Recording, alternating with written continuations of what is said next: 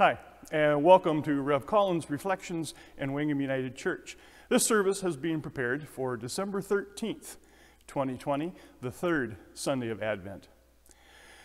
Advent is a season of preparation and reflection. As the season of Lent prepares us for Christ's death at Easter, Advent prepares us for his birth at Christmas. Both are seasons when we are encouraged to reflect on what these two high holy days mean for us as Christians.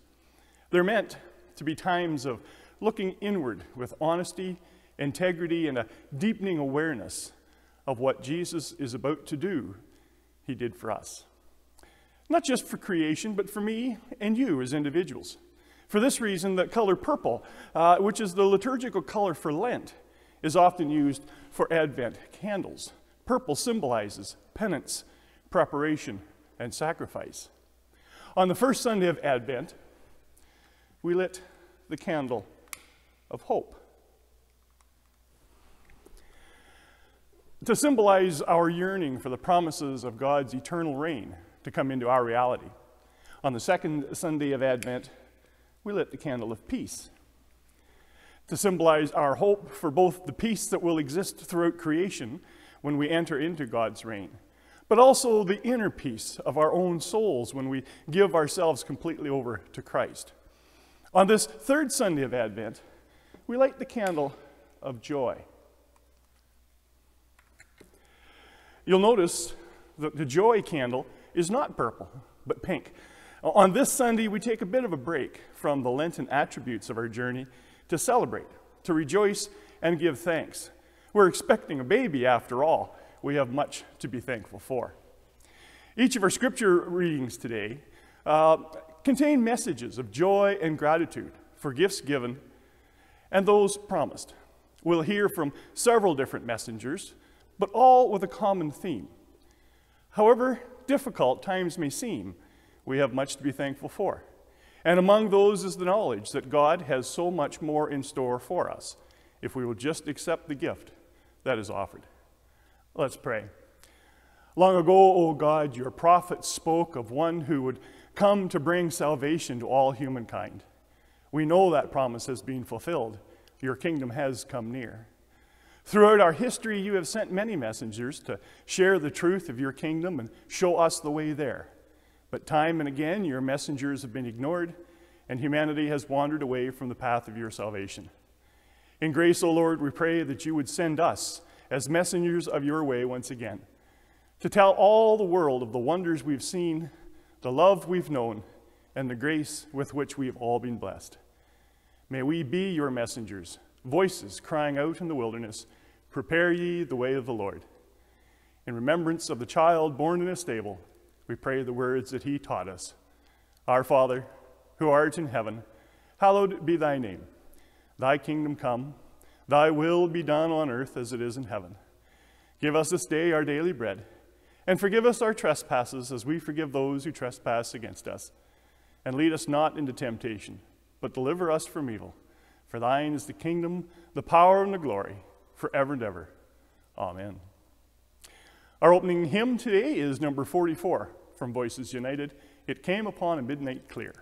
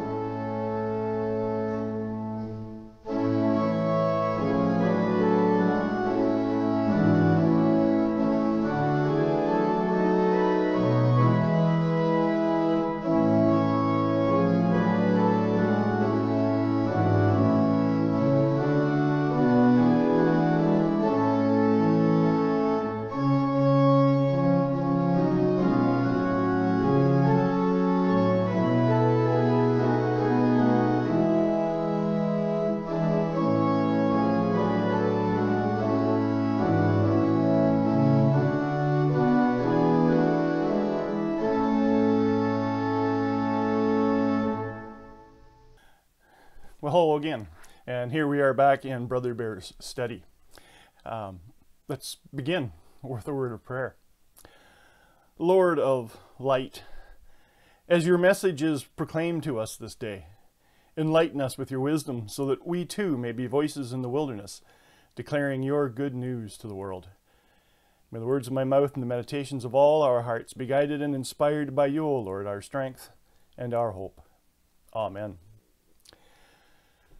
The first of our scripture readings today is from the book of Isaiah once again, chapter 61, verses 1 to 4, and then we skip ahead a little bit and read 8 to 11.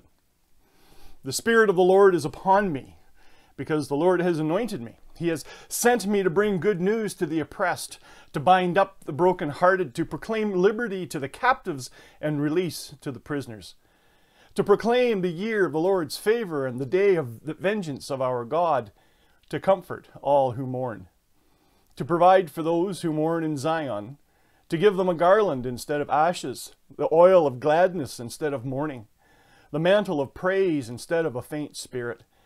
They will be called oaks of righteousness, the planting of the Lord, to display his glory. They shall build up the ancient ruins. They shall raise up the former devastations. They shall repair the ruined cities, the devastations of many generations. For I, the Lord, love justice. I hate robbery and wrongdoing. I will faithfully give them their recompense, and I will make an everlasting covenant with them. Their descendants shall be known among the nations, and their offspring among the peoples. All who see them shall acknowledge that they are a people whom the Lord has blessed. I will greatly rejoice in the Lord. My whole being shall exult in my God. For he has clothed me with the garments of salvation. He has covered me with a robe of righteousness. As a bridegroom decks himself with a garland, and as a bride adorns herself with her jewels. For as the earth brings forth its shoots, and as a garden causes what is sown in it to spring up, so the Lord God will cause righteousness and praise to spring up before all the nations. The psalm reading for today is Psalm 126. When the Lord restored the fortunes of Zion, we were like those in a dream. Then our mouth was filled with laughter and our tongues with shouts of joy. Then it was said among the nations, the Lord has done great things for them.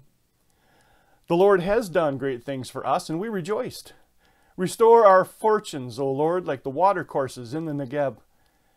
May those who sow in tears reap with shouts of joy. Those who go out weeping, bearing the seed for sowing, shall come home with shouts of joy, carrying their sheaves.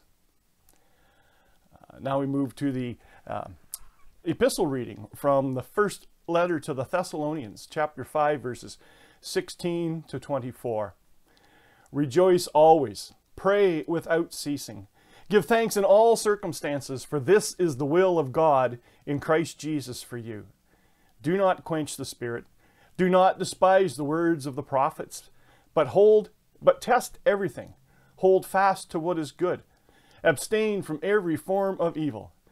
May the God of peace himself sanctify you entirely, and may your spirit and soul and body be kept sound and blameless at the coming of our Lord Jesus Christ.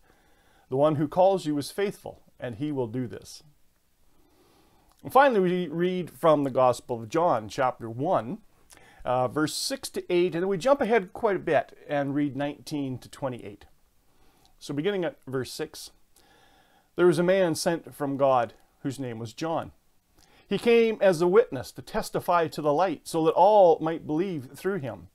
He himself was not the light, but he came to testify to the light. Now we skip ahead to verse 19.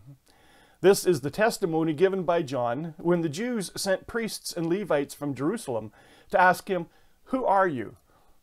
He confessed and did not deny it, but confessed, "I am not the Messiah." And they asked him, "What then? Are you Elijah?" He said, "I am not." "Are you the prophet?" He answered, "No." Then they said to him, "Who are you? Let us have an answer for those who sent us. What do you say about yourself?" He said, "I am the voice of one crying out in the wilderness, 'Make straight the way of the Lord,' as the prophet Isaiah said." Now they'd been sent from the Pharisees. They asked him, Why then are you baptizing if you are neither the Messiah, nor Elijah, nor the prophet? John answered them, I baptize with water. Among you stands one whom you do not know, the one who is coming after me. I am not worthy to untie the thong of his sandal. This took place in Bethany, across the Jordan, where John was baptizing. Here ends today's scripture readings. Now, regular followers of my reflections will perhaps be glad to know that this week we do not have any apocalyptic literature. No discussion about the end times or Christ's return. In fact, each of today's scriptures focuses not on what people hope for at some future time, but express joy and gratitude for things that have already taken place. Quite a few years ago, I was given a gift as a token of appreciation from participating in the leadership of an ecumenical men's ministry in my hometown. It's a small plaque, about 4 inches square, and it bears the first 2.5 verses of our scripture reading today. Rejoice always, pray constantly, and in all circumstances give thanks. Now that was given to me back long before I became a vocational minister.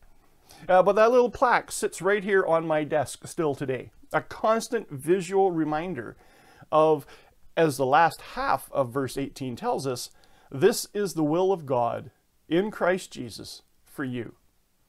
Those are wonderful words of advice at any time, but perhaps especially appropriate on this Sunday that we light the candle of joy in the midst of this pandemic. What could be a better expression of a joy-filled life than to rejoice always, pray constantly, and in all circumstances give thanks? Now, I know there will be some who will argue, perhaps in this time of pandemic isolation, we find it hard to do these things, particularly rejoicing and giving thanks. Life is hard.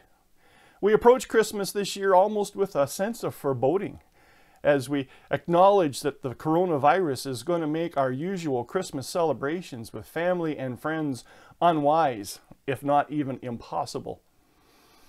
Even as I write this, I am preparing for a Christmas Eve service that I have no great confidence will be able to take place. It's difficult to be joyful and thankful during these times when it seems there's so little to celebrate. This is largely because we associate joy with happiness, but those two words are not synonymous. Happiness is a temporary high that it's almost always dependent on outward circumstances. This Christmas, we might be happy to receive a gift that's just exactly what we wanted. However, by New Year's Day, that happiness will, in many instances, have faded as the novelty wears off, or we learn that our expectations for this new bauble were unrealistic. Or we probably all remember at least once in our childhood, the new toy gets broken. How easily happiness can turn to sadness or simply indifference. Joy is different, though. Joy is an internal sense of contentment that is independent of circumstance. It is perhaps more of a state of mind. Unlike happiness, it cannot be suddenly acquired, nor is it easily taken away. While it may ebb and flow somewhat with life's events, it remains a constant presence as a source of resilience and comfort when the things happen that take away our happiness. Thankfulness is also something that can be always present or ever absent, depending on our state of mind. Like joy, thankfulness is something that we must nurture and develop until it becomes a habitual part of who we are. The key to being thankful in all circumstances depends on our focus. Humans have this natural tendency, I think, towards comparison. We compare everything as it is to what it could be, or what we would like it to be. Those who are thankful in all circumstances tend to realize that, well, it could be a lot worse, even if it isn't quite what we wish it was. For example, we might look at our bank account balance and find it difficult to be thankful and happy because it's not as much as we wish it was. Or we can choose to be joyful and thankful because we know there are people in the world, and some not so far away, that can scarcely dream of having any money in the bank at all. I've been there, and perhaps it makes it easier for me to be thankful now, knowing that all the bills are paid and there's still a little money left at the end of the month instead of the other way around. The prophet in 3rd Isaiah was filled with joy because the Spirit of the Lord had come upon him and had sent him out to declare good news for the oppressed, the brokenhearted, the captives, and the prisoners. Freedom and justice are being restored. The hopes that they clung to are finally being realized. They'll be sent home to restore their ruined cities and repair all that has been destroyed. The blessings God is about to shower upon them will be seen by all nations, who will then know that these are surely God's own people. Now, our psalm was written many years later, but it is a reminder of that great and glorious time when God restored the fortunes of Israel. It reminds them how they were brought up from sorrow to joy. There's great wisdom in that for us today. Like my little plaque on my desk, we need reminders. We need to set up reminders of joyful times in which we're grateful for what we received. Now this does two things for us. Looking back at those times and events in our lives makes us grateful for the blessings we've already enjoyed. We tend to have long-term memory loss, though, when things are difficult, and can only remember the challenges, the setbacks, and sadness. Remembering and celebrating the blessings of the past helps keep our sense of joy and thankfulness in the present. It also reminds us that we've seen difficult times before, and they have not overcome us. The greatest happiness and gratitude are frequently found in triumphing over these challenges. Our Old Testament scriptures are a great example of this. The joy of the harvest is all the sweeter because of the sadness in which the seeds were planted. In our gospel reading, John is also joyous because he has been given the task of sharing good news. He is the voice crying out in the wilderness, and unlike the prophets of old, he has seen the fulfillment of his message. In fact, that fulfillment stands among the crowd gathered around him. I sense a little impishness as he tells them that. He says to them in a sense, I know something you don't know. Where his interrogators question his authority to baptize with water, he dismisses their concerns. Why worry about what I do? There is someone right here among you who is going to do so much more and so much better. This is nothing. Just wait till you see what he does. As we struggle through this Christmas season with all of its challenges and disappointments, take time to remember the joy of Christmases past and give thanks for those. And then make your plans for an even more joyful celebration next year. Instead of grieving what you cannot do this Christmas, rejoice and be grateful for the things that you can, and for the assurance that this challenge too will be overcome. We heard just this week that the first vaccine has been approved for use in Canada, and by this week some people may already be receiving it. Remember too what it is that we truly celebrate at this time of year. Perhaps when our usual hustle and bustle of travel and entertaining, family gatherings and holiday parties are set aside, we'll be able to take time to remember what it is that we should truly be grateful for this Christmas and rejoice in the gift that was given so long ago. Paul's words form kind of a prophetic snowball. Rejoice always, pray constantly, and in all circumstances give thanks is a formula that, if followed, produces a resilient and sustaining joy that makes it even easier to rejoice always, pray constantly, and in all circumstances give thanks. The more you practice it, the easier it becomes. Eventually, you barely need to think about it. It becomes part of who you are and affects every aspect of your life. And then soon, like Isaiah wrote about the early Israelites, others will see it in you. It's infectious. Your joy brings joy to others, which brings more joy back to you. This is just another gift that the Christ child gives us this Christmas and every day. A joy that is life-giving and life-sustaining. It feeds the spirit and ignites the soul. Let's pray. God of hope and joy, in the spirit of Christmas, we give you thanks for the gift of your Son who came to restore our hope and to restore us to you, for the gift of hope that we receive in your eternal promise to love and care for us, for the gifts of past blessings and the memories we have of loved ones who are no longer with us, and of joyful, happy times we've had, for even the struggles and challenges we face, and the strength and knowledge we gain from living through them, for the presence of your Spirit, through which we can come to you, whether in need of strength, comfort, or healing, or to offer our gratitude for all that you have been and all that you have done. Gentle Spirit, we lay before you now these deepest prayers we bring for ourselves and others, for relief from those things that form a barrier to joyful living, for healing from illness, whether our own or that of people we love, for comfort from grief, for justice wherever the wealthy gain at the expense of the poor, for relief from poverty wherever life's basic needs are beyond the reach of your children. Hear us, O faithful one, as each of us names our specific and unique prayers of thankfulness and hope.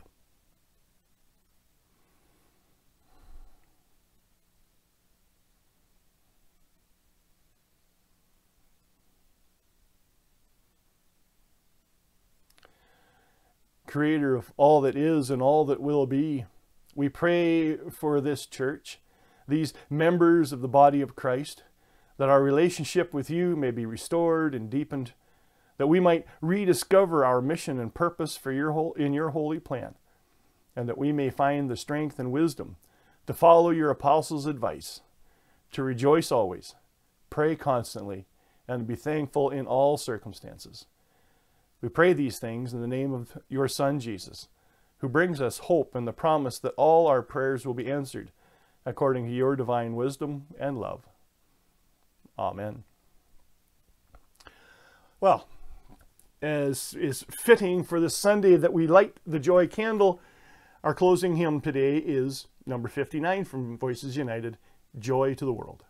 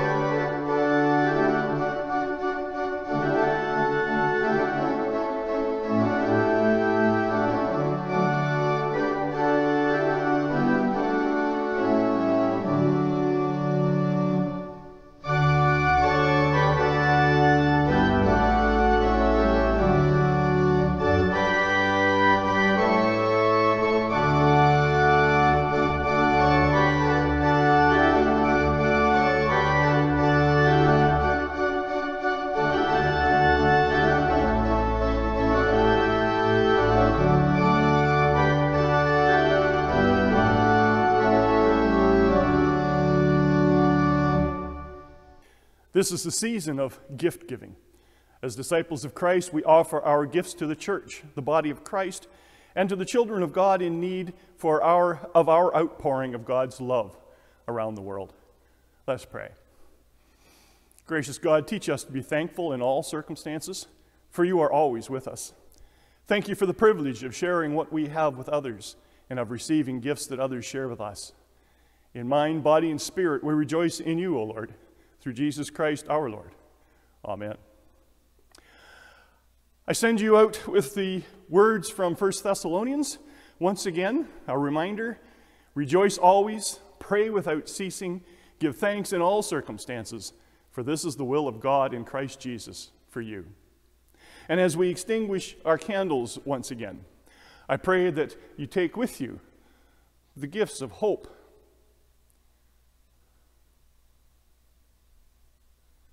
hope doesn't want to go out. The gift of peace